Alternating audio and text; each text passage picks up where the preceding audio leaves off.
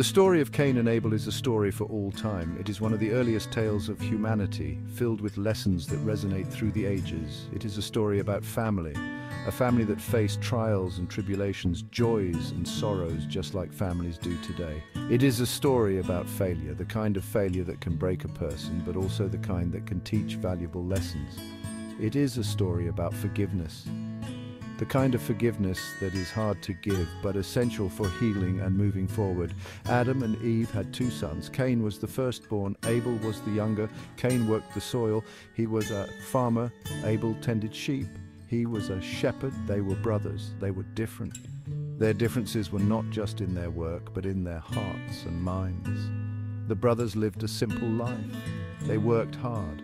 Their days were filled with toil and labor, each contributing to the family's well-being in their own way. They cared for the land, and they worshipped God. Their faith was a central part of their lives, guiding their actions and decisions. They brought offerings to God. These offerings were a symbol of their devotion and gratitude, a way to seek favor and show reverence. They wanted to honor Him. In their own ways, they sought to connect with the divine, to find meaning and purpose in their lives. Cain, the farmer, brought an offering from his crops. He gathered the fruits of his labor, the produce he had worked so hard to cultivate. He brought the fruit of the ground, the harvest he had nurtured and grown. It was a representation of his efforts and toil. Abel, the shepherd, brought an offering from his flock. He carefully chose from among his sheep, selecting with great care. He brought the firstborn of his sheep, the very best he had. Abel chose the finest lamb, the one that was without blemish. He gave God his very best, offering it with a heart full of devotion and reverence. Abel's offering was a true sacrifice. God looked with favor on Abel's offering. The divine light shone brightly upon it, signifying his approval. God was pleased with Abel's heart, for it was pure and sincere. Abel's devotion was evident in his offering. However, God did not look with favor on Cain's offering. It lacked the same sincerity and devotion. God saw that Cain's heart was not right. Cain was filled with frustration and anger. His face fell, showing his disappointment. He was consumed with jealousy, unable to understand why his offering was not accepted. He directed his anger towards his brother Abel, feeling a deep sense of resentment and conflict. The tension between the two brothers grew. God saw Cain's anger. God spoke to Cain. God warned Cain about his anger. God told Cain to master his sin. Cain did not listen. Cain let his anger grow. Cain plotted against his brother. Cain invited Abel into a field. They were alone. Cain attacked Abel. Cain killed Abel. The first murder had been committed. Sin had taken its toll. Jealousy's grip. God asked Cain, "Where is your brother?" Cain lied. Cain said, "I don't know.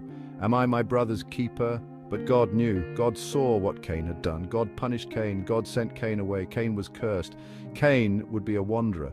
The story of Cain and Abel is tragic. It shows the danger of jealousy. Jealousy leads to anger. Anger leads to sin. Sin leads to death. Lessons from tragedy. The story of Cain and Abel has much to teach us.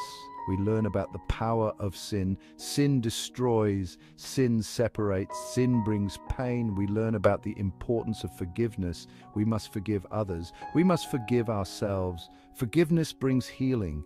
We learn about the need for brotherly love. We are called to love one another. We are called to be our brother's keeper. Love builds up. Love protects.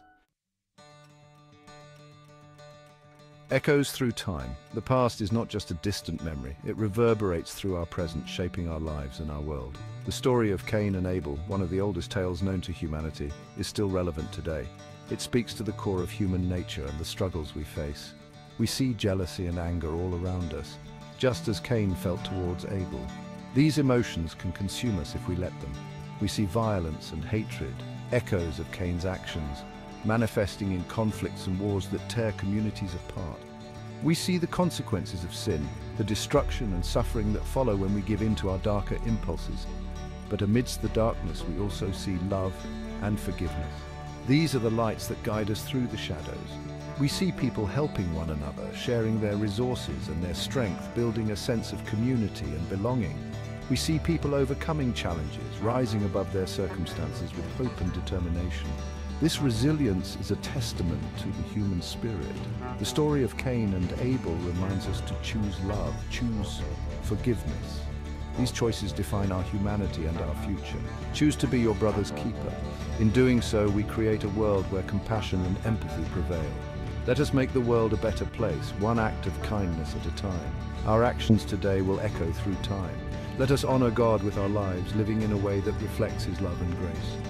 Together, we can create a legacy of hope and peace.